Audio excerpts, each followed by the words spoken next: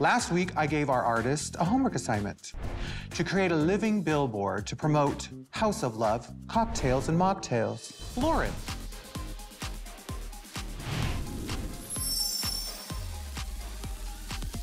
This week's homework challenge is centered around House of Love cocktails, and my team was assigned the Colada one.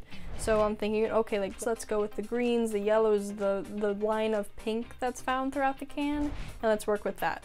So first, I begin by basing my face in foundation and primer, just making sure that everything is carved out, using contour as well. I then go in with the shades found in the can using some body paint. So I go in with like a mint green body paint and start basically mapping out where I want that like paint stripe to be. Then I use alternating colors like mint green, like an apple green, and like a light yellow, and I just kind of alternate those colors on my face. After the big paint stripe has been painted across my face, it kind of cascades across the neck as well to give it more of an interesting look. I go in with a brown eyeshadow and just kind of shade right underneath where the paint stripe is to make it look like it's elevating off the skin a little bit to give it a more 3D appearance.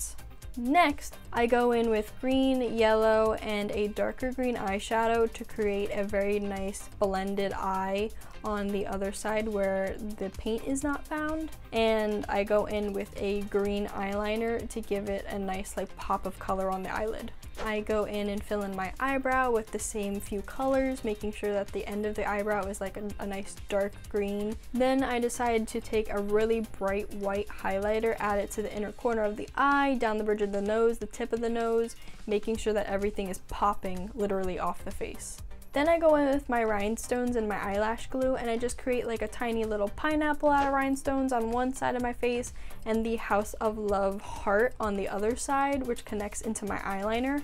And then finally, I just add on some lashes and add on my eyeliner, and the look is finished.